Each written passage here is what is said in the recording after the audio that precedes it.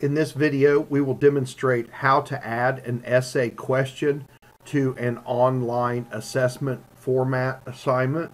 You're familiar with the test builder screen, and you are familiar with creating sections, and you can create a section to house your essay questions.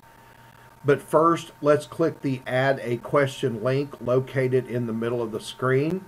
We're going to type a label. I'm going to copy my label and paste it down in the question area and finish constructing the essay question. Once you type in your question, you'll want to scroll down.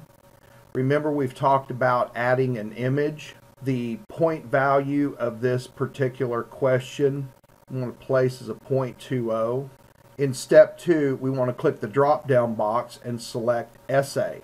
Because this is an essay, that pretty much completes the areas that you need to fill out for this particular question. You can preview the question, describe how you grade an essay question in e-learning course. 2 paragraphs would be sufficient. So the student would enter the 2 paragraphs and submit the question. Stay tuned for the next type of question. Thank you.